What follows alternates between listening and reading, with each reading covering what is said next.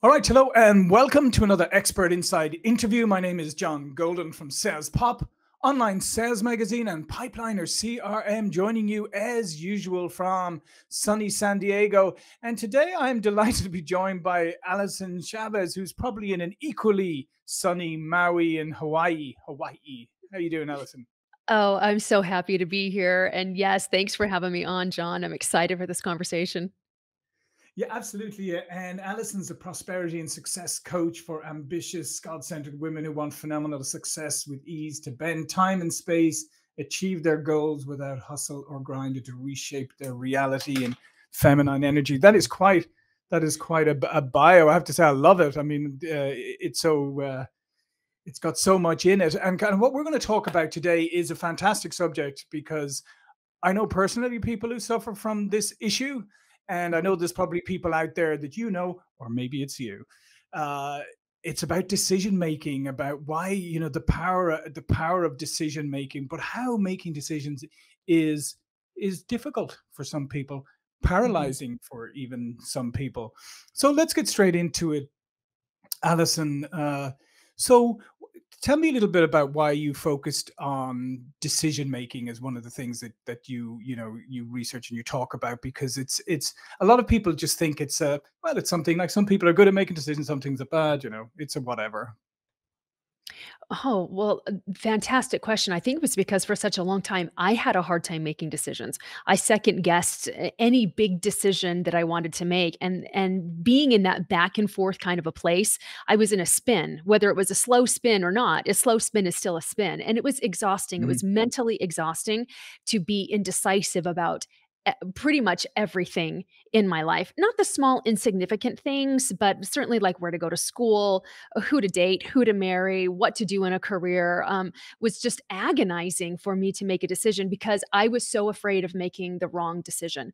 And as I learned more and more about what decisions actually are, I thought, "Oh, this message needs to go out to people to give them a different perspective about decisions, to take the angst and the agony out of making decisions with just a small tweak in their perspective."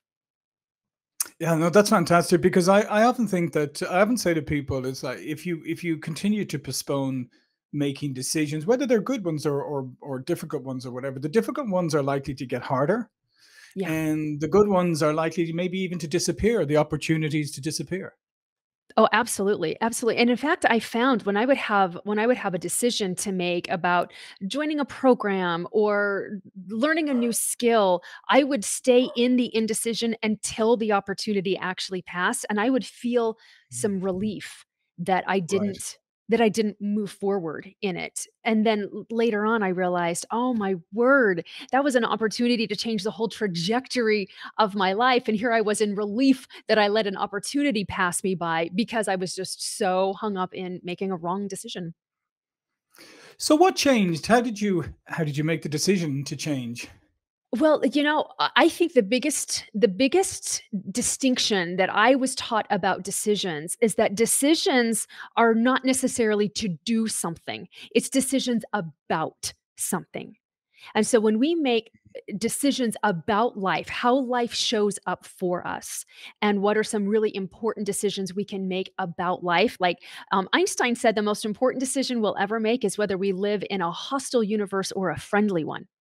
And Mm. that was so profound to me because for years, the decision I had made was that I lived in a hostile universe, that I was on my own to figure things out. I better not blow it. If I make a mistake, then, death and dismemberment will happen. And so I created this hostile universe that I lived in because that's the decision that I had made. But when I decided that I actually lived in a planet where the universe was designed to support me and friendly to my desires, when I made that decision about how life will show up to me when I demand life to show up for me in a certain way, it helped me get back into the driver's seat, actually into the driver's seat for the first time, really, and then understand that everything would always work out and it would be okay. And then that took a ton of pressure off of, is this the right decision or is this the wrong decision? It was making decisions about different things. Yeah, that's a fascinating, and I'd love to underline that for everybody. That's a fascinating way of looking at it, is the fact that, your biggest decision is making the decision about how you where you want to be, how you want to show up in life, how you Mhm. want life to show up for you, the kind of environment that you want to be in. Because as you're correctly saying, most people would think, well, decisions are kind of discrete things. Oh, and they're not, they're not, and I think that, most people will stay in this limbo state of indecision because they're afraid of making the wrong decision. I know I certainly Mhm. did. I've talked to, oh gosh, hundreds and thousands of women over the years, and they're like, "What if I do this and I'm worse off than not having done it? Like, what if I take this chance and then it puts me behind the 8 ball and now I have to play catch up?" And that prospect will stop so many people in their tracks, which is why they're like, I need to make sure that this is the right decision. And until all the stars align and an angel comes down from heaven and the clouds part and like I hear God's voice, then I'm not going to make any sort of decision. And yet the indecision in itself is a decision and you're not moving forward. But we get so caught up in, is this the right decision or the wrong decision? And as I started studying really successful people, what I realized that made them different from everybody else was how they viewed decisions. They didn't get so caught up in, is this the right decision or is this the wrong decision? They just decided the decision, they would make the decision and they'd make the decision right instead of making Mhm. the right decision. And they would go forward in that whatever decision that they made, trusting that they wouldn't get too far down the wrong path without feeling something about it, without feeling unsettled or getting some warning signs about that. So they wouldn't have their ladder against the wrong wall for 10 years, that whole analogy. Mhm. But they would trust that they would move forward and they would make the decision right so that they would, if they found gaps, they'd close the gaps, they'd skill up. They trusted in their ability to be able to learn and grow and be flexible as they went along. And I thought, wow, I really love that attitude. And I wanted to adopt that attitude of highly successful people for myself. And when I did that, holy cow, so much angst and so much anxiety left me around decision making. Yeah, yeah, that's fantastic. I love that. I just want to reiterate that for everybody, making the decision right rather than making the right decision, because there's an interesting, but behind that is really interesting because people think a decision is a final thing, right? You make a decision and then whatever happens happens. The fact is, you can influence what happens afterwards. The decision isn't the end point; it's just a beginning. Yeah, absolutely, absolutely, and to your point, decide does mean to cut, but that doesn't mean it's the end all be all of Mhm. everything, as you just said. It's this beginning point of how you're going to move and the trajectory in which you're going to move. And so just know that if you've made a decision that you live in a universe that's friendly to your dreams and it's friendly to your plans and it's going to support you as you go, and you move in that kind of belief system and you move in that kind of a decision, then you're able to go with the flow. You're able to be very flexible and you're willing to learn the lessons that are strategically placed there along your way. But if you make this decision in fear and in this, oh, I hope this is the right decision, you also take that energy and that mindset with you into that decision. And so then you look for things to be wrong. You look for things that you're going to second guess and you're going to pull those things to you as well. So just trust that everything's going to work out for you and it's going to work out for everybody involved, and you continue to make that decision right. And like I said, you won't get too far down the wrong path without knowing it, and then you can very easily course correct. Yeah, no, absolutely. And I always think it's fascinating, if you look back on decisions you made in the past, because sometimes people go, "Oh, I really regret doing this," and I always say, "Okay, well, let's stop for a second. What happened, and then what happened afterwards? Where did it go? Where did you go? Where did it end up?" And it's suddenly like, well, the journey was meandering, but it arrived here today. And I go, "Are you happy today?" Yeah. Well, say, well, then it wasn't a bad decision, was it? Not at all, not at all. And here's the thing too, the journey is always meandering. Yeah, It's always exactly. It's never a straight shot. We think it's a straight Mhm. shot. Now, there are definitely shortcuts that we can take, Sure. and that happens as we make decisions in confidence, but the journey just kinda goes here and there, and it Yeah. doubles back around us, and when you'll start looking at everything that happens is actually strategically designed to Mhm. move you forward. It's designed to advance you to where you want to be. To your point, like, we got to the end of this, that wasn't a wrong decision at all. It showed you things and it taught you things that you needed to learn that you couldn't be taught in any other way. So this decision brought you to where you are today. And I think too many people will make the decision and they'll make it in fear. And then they get to the middle. And the middle is always topsy-turvy. The middle is Yeah. always filled with uncertainty. There's always a point in our journey where it feels like everything is falling apart. And then people stop there and they're like, see what happened if I hadn't made that decision, then I wouldn't have been let off this cliff that I've been let off of at this point. But you're just in the middle. So you just got to keep going. You just keep going and you just look for ways that you're already supported. You look for ways that life is already working out for you and continues to work out for you so that you can have that confidence in those low confidence middle moments. And then Mhm. you realize, wow, I wouldn't have made a different decision. Yeah. Yeah, and I love that. I mean, I'll be honest. I mean, I had to even teach myself to do that. Like looking back, because it was always. I mean, because it's easy sometimes to go, oh, I regret that. I wish I hadn't gone there. I'd done this, and then I had to kind of take that step back and say, yeah, but it was part of the journey to where I would never have arrived where I am today without going there first, because then my life would have taken a different trajectory altogether. So then I had to stop myself, going, no, I don't regret any of the decisions. I made the right decisions at the right time. Yeah, absolutely. In fact, I remember Bob Proctor, and I have to paraphrase this because I don't have the quote Mhm. memorized, but he said the best decision that you could make is the right decision, and the worst decision that you could make is no decision. So Mhm. even a bad decision is better to make than no decision at all. And that has brought me so much comfort in moving forward and when desire to grow. And that's really what we're battling. We're battling our soul's desire to grow and to advance. And we're battling the instinct that we have to stay right where we are and be safe. And so Mhm. we have to filter that, and too often we filter it through our addiction to being safe, psychologically safe.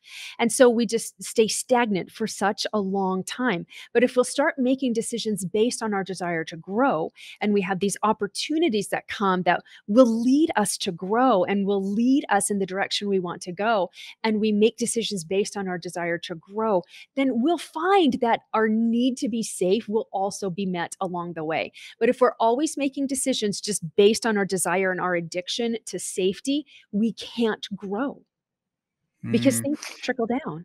It Yeah, no, won't that's meet those higher needs that we have of growth and no, advancement. that's yeah, no, that's a great point. And I think if the last number of years have taught us anything, and that is like safety's an illusion, right? I mean, there's so many things around there. I mean, there's so many things, and who knows what's coming next? I mean, because now we're just having one crisis after another. So now it's just fine, whatever. Right? What's today? What's today's crisis? But at least I think if there's anything good that can come out of that is maybe it removes that idea of safety a little bit, and people realize, well, there is no such thing as total safety. So it's okay to take a few chances. It is, and if anything has these last 2 years have taught us is that life continues to go on and we're Yeah. still okay. We're here. We're still okay. We made this decision, my husband and I made this decision to spend a month in Maui to live here. It's kind of like a practice run to see if we wanna move here permanently, Mhm. and we made this decision back in January and took care of, like, all of the logistics and all the finances for it in January, and then, we know what has happened since January with Yeah. inflation and economy and all of that, and there was this part of me that's like, "Oh my gosh, what did we do? Maybe we should just stay here." Everything had been paid for, but I was like, "Maybe I can see if we can get a refund." And so, like, I was battling that, and then I thought, "But there's always going to be a reason not to do something. There's always going to be a reason to stay safe. But I must continue Mm. to live and I must continue to grow and see what's waiting for me here in Hawaii, which is so much healing and just so much beauty and so much creativity and such great energy that I think, man, I'm so grateful that even in the midst of everything that's going on, we still choose to grow. We still choose into our dreams. We still decide that everything is always working out for us. And you open yourself up to receive so much more goodness than just staying tight and small and wanting to stay safe. But it is scary. I won't deny Mhm. that. It Of is course. like there is those there are some of those moments for sure. Yeah, and that's just part of the human experience, isn't it? It is. But but the other thing too is I feel like when people are paralyzed by decision making, it's gotta not just like affect them mentally, but physically. I mean, there's so many things that it must affect because it's a lot of pressure, Mhm. and the fact is the decision is made eventually. I mean, you may not make the decision, you may make the decision to make no decision, but life will happen, life will go on, and therefore, I always say it's better to take control than to outsource your life to fate. Oh, I love that, John. I absolutely agree Mm. because if you don't make the decision, life will make the decision for you, and you can Mhm. make a better decision for you than life can, or that chance. When you open yourself up to chance or you open yourself up to fate, it you want to talk scary there. Yeah. That's that's when things get even more paralyzing, I think. And I have a mentor who the most profound thing she ever told me was, "I think to myself every day, I'm going to die." And I was like, "What? That's the Whoa. what?" And she said, "I think to myself every single day, I'm going to die. Every single one of us is going to die. And do I want to die having lived small and tight? Or do I want to die having tried those things that my heart is pulling me to and taking chances and taking risks and learning and growing and falling and failing and getting back up again? How do I want to live my life? And when I look back on it, what are the memories that I want to have?" And that was the most profound thing I have ever heard from her. And she's told me a lot of profound things, but that's what I remind myself as well. Like, none of us are getting out of this experience alive. And what are the memories I want to take with me? Yeah, no, that's a fantastic way of putting it. Yeah, I mean, life is a terminal illness after all, but It really is. so you might as well. Yeah, it really is. So you might as well. Yeah, you might as well enjoy it. But that's a really fascinating point, and I hope that's one people take away with them because yeah, you only get one shot at this, and at the end of the day, like living small. It may appear safe, but it's really not. It's actually leaving Mm-mm. yourself pretty vulnerable, I think. I agree. I absolutely agree. In fact, Steve Jobs, I think it was Steve Jobs who said you can only connect the dots backwards. And Mm, when we take risks, when we take risks on our own selves and our desire to grow, we realize after we've been through the experience and we can connect the dots backwards, that that actually was the least risky thing that we ever could have done. It was betting on ourselves mhm. and making those decisions to move forward.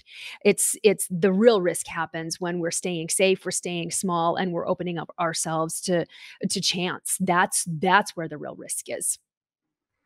Yeah, and that's why I always think it's good. I mean, sometimes, as I said, sometimes to look back at the decisions you made, and even the ones maybe you think weren't good decisions, to look back and think and look what happened around that. If you hadn't made that Yeah. decision, what would have happened around that, or what did happen? Because I can look back sometimes and I can say, when I was going through my process of stopping regretting things, is going, but hang on a second, if I'd have stayed there, this is what happened, and this is what probably would have happened to me, and I'd have been in a worse place. Well, yeah, and I mean, there are decisions we make that do lead to heartache and that do lead Sure, to regret, and so I'm certainly not one to say don't ever regret anything that you do because regret is actually a really powerful lesson. If we decide to say something that's unkind or cruel to somebody, there's regret, sure. and there are times where we need to go back and we need to repair that damage. But wow, if you will learn the lesson there, which it sounds like you did in your own, your youth, and we all do Mhm. stupid things in our youth, we're like, I learned something really powerful from that. And that actually aided in who I am today and helped me be more compassionate and helped me be a little bit more self-aware and helped me to know not to make that decision again. So that Yeah. can also be a really powerful teacher. Yeah, well, I extended my youth quite a long time, so I made lots of silly decisions for quite many years. But hey, I don't regret any of them. But the other thing, so what would your advice be if somebody's watching? Some of the people we're talking about, people are really paralyzed by decision making. How can they take that first step? What is something that they could do today to maybe alleviate some of the fear or pressure that they're putting on themselves? I would say the most important decision that you could ever make is that everything is always working out for you. When you will Hmm. lay that decision down as your foundation, that will take that pressure will melt away. It's amazing what happens when you will decide that no matter what, everything is always working out for you. And then look for evidence that that's the case. Look for Hmm. evidence in your own environment. If you're sitting at a desk, you're on a chair that's holding you up. That's working for you. You're getting supported. If you've got clean drinking water, everything's working out for you, even in that moment. So, those really small things, you make that decision that everything is always working out for you. And it helps you to make mistakes. It helps you to take those risks. It helps you to live. It helps you to live the Hmm. life that you see in your mind, but you haven't gone to in your body yet. It helps you trust your heart more. It helps you trust your desires more. All of those things, if you will just lay down the baseline with the decision that everything is always working out for you, that will change your whole game. I promise. It's what changed mine. Yeah, no, that's I think that's a beautiful thing that you shared there. And I think also is if you start to look at as you say, look at the things that are there, the things that are fantastic in your life, the things that are supporting you, instead of always focusing on the things that maybe you don't think you have or whatever. Because Mhm. I think because we live in this weird world now, especially with social media, where people, there's the comparison culture and there's the shortcut culture, and people are thinking that, oh, they're doing better than me, and now I'm all depressed because they've got a Ferrari on Instagram. Well, actually, it's not theirs. They were just standing beside it, but whatever. But Exactly. we live in this strange world where we have to kind of refocus on what's around us and not kind of always comparing to the external. Yeah, yeah. What is real? What is real? What's real is Mhm. that everything is always working out for you and only good can come of this. So if you find yourself in that middle or you find yourself in I mean pick the crisis that you might be in today or that place of topsy-turvy. If you will decide that only good can come of this, that will help to calm you down as well. That will help you to refocus. That will help you to reframe so much easier and to your point to let this the whole you do you mantra, right? But I'll do me. I'll do me Yeah. and I'll do my life instead of my life doing me. And I know that everything is always working out for me and only good can come of this and we'll make decisions based on that and based on my desire to grow. And wow, before your circumstances will change, you will change and you'll realize there's so much more working for you than against you. There's always something to smile about. Always, always, even in the midst Mhm. of grief, in the midst of sorrow, there's always something to smile about that will heal your heart, that will give you that confidence to continue to move forward and to be a brighter light. Yeah, listen, fantastic. Listen, thank you so much, Alison. So much wisdom shared in such a short amount of time. It's fantastic. And I do believe that's such an important topic because I've seen this firsthand what lack of decision making or Mhm, decision paralysis can do to people. mhm. And you pointed out such a great straightforward way of like confronting it, head on. All of Alison's information is going to be below this video. But before we go, please do tell people a little bit more about you and what you do. Oh, thank you. I would love to. I am a prosperity and success coach for ambitious, professional, God centered women. And so I teach them how to get out of their own way, how to bend time and space so that they can achieve their goals without the hustle and the grind and really redesign their reality in feminine energy. So you're out of the constant push, you're feeling fulfilled, and you're loving life as you go. That is what lights me up. It's conscious creation, the feminine way, taught in very practical, implementable ways. And can I share a free prosperity guide with everyone to help them with Oh, that yes, decision please. making process? Is that all right? I Yeah. created a free prosperity guide that will help you get out of overwhelm, that will help you get out of doubt. It's specific to money, but really it'll apply to any area of your life. And you can get that at prosperityapproach.com/52 ways. It'll help you gamify life. It'll help you get out of that stress, get you into the magic and the miracles of life in really practical ways and help you grow so that more money can come, those better better relationships can come, that ease in making decisions can come as well. So I would love to gift that to your audience today. Yeah, listen, thank you very much. Absolutely. I would encourage people to go check that out, take that free resource and check out Allyson's work. If that sounds like, if what we've described sounds like you or sounds like somebody you know, you could just do them a massive favor, point them in Allyson's direction, and let's get making decisions. How about that? Let's have fun making decisions. All right. Well, listen, thanks again, Allyson. Thank you for watching and listening, and I will see you all again very soon.